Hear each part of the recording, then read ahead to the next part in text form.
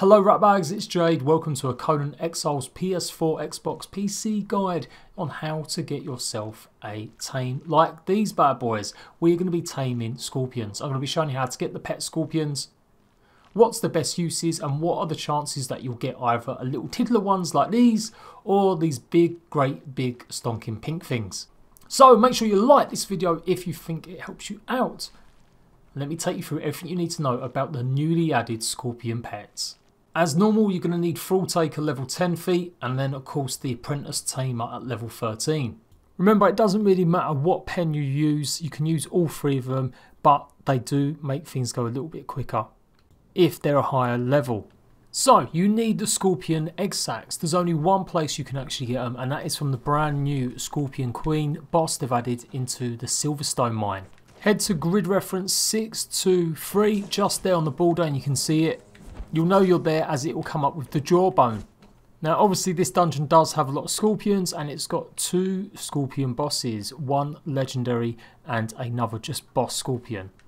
I have done a guide on this already, but there were a couple of things that I didn't let you guys know. One is that you can get ironstone. I missed the deposits in here. This was in the test live server and a lot of places were giving ironstone, but I didn't see it.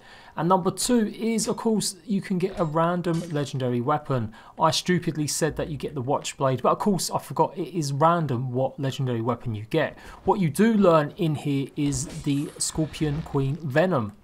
That is a fixed recipe, and you'll also earn a special shield by taking out the Queen boss.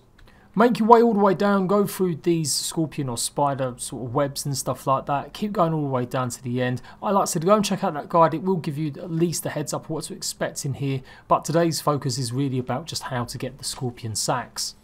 And here she is, the Scorpion Queen herself. She is going to take a substantial amount of damage. I've got some minions nearby as well, so be very careful. It will give you some poison damage occasionally if she manages to land a clean hit. Now, you're not always guaranteed to get their scorpion sacs by killing it. There are some chances that you might not, so you'll have to repeat the process, come in here again and defeat her. Make sure you're using a skinning knife to maybe get the best chance. After much waiting on her, I finally defeated her, and as you can see, it's got the scorpion shield, but when I go to harvest it, I didn't actually get any on this first occasion. What you do also get though is a fragment of power, which can be used in the historic artifact room or for helping get more feats. So I killed it again, and this time harvesting, you can see I've got the skeleton key and I will get some of the sacs. Just a little FYI as well, I did spawn in a bunch of other scorpions and tested it a little bit more thoroughly, and it is only the Queen Scorpion that gives you the venom. Don't forget to grab the loot chest if you do have a skeleton key and you're level 60, and that's the one I said that it gives you the watch blade when it gives you just a random piece. And don't forget to read the recipe so you actually get the Queen Venom feat. So there we go, that's how you get hold of the Scorpion egg sacs, only from the Queen Scorpion, which kind of makes sense. So once you've got them, then you can simply pop them in with some food and you'll be able to get hold of your scorpion. But which one are you going to get? Well, it's all down to what foods you're using, and that will give you what percentage you've got of getting the best scorpion rather than just a small tiny one. The worst thing you can use is anything like grubs or insects. If you use these, you're likely to only get 1% chance of actually getting Scorpion Variant D, which is basically the Queen Scorpion looking one. Using this is going to give you a 97% chance of getting just a very small scorpion. There are in fact 4 different types of scorpions. I like to call them the Mini Queen, Mini King, Mini Normal, and the Mini Me Scorpion. So whatever you do, really please don't use insects or grubs, although you can also avoid flesh and putrid meat. If you can't make Shade Spice foods yet because you haven't done the Jabal Sag dungeon, which is obviously where you need to go to get hold of the Shade Spice, then Demon Blood or Abysmal Flesh is going to be your next best bet. You can use any animal pen you want for the scorpion. If you're using Abysmal Flesh, that's going to give you a 10% chance of getting the Mini Queen, a 15% chance of getting the Mini King, a 25% chance of getting a Mini Normal, and a 50% chance of getting just a tiny little Mini Me. Demon Blood increases it all a little bit more.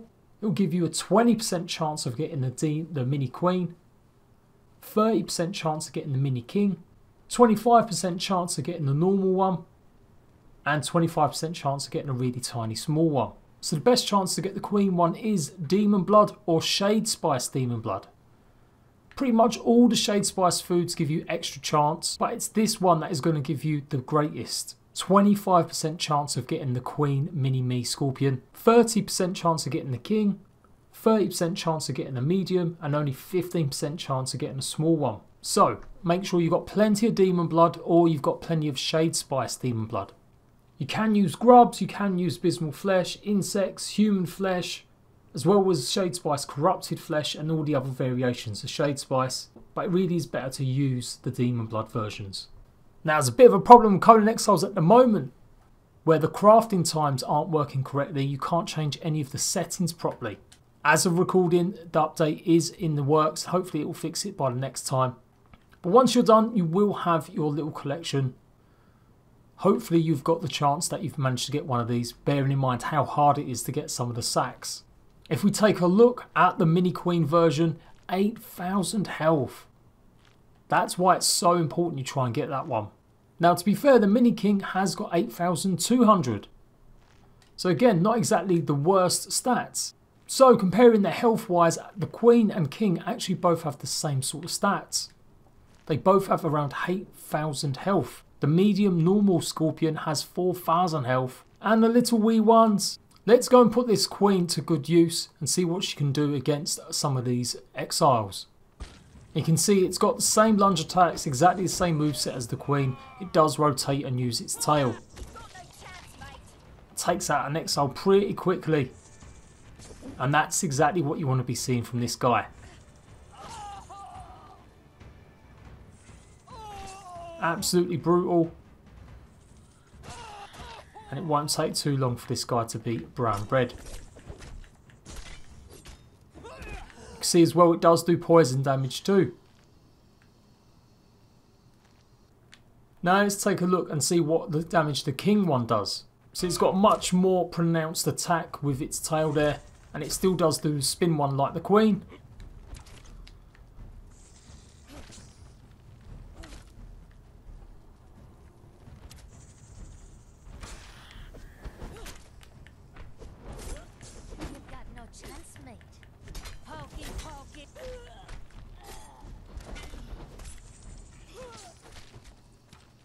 Does do a fair amount of damage, but maybe not as much as the Queen.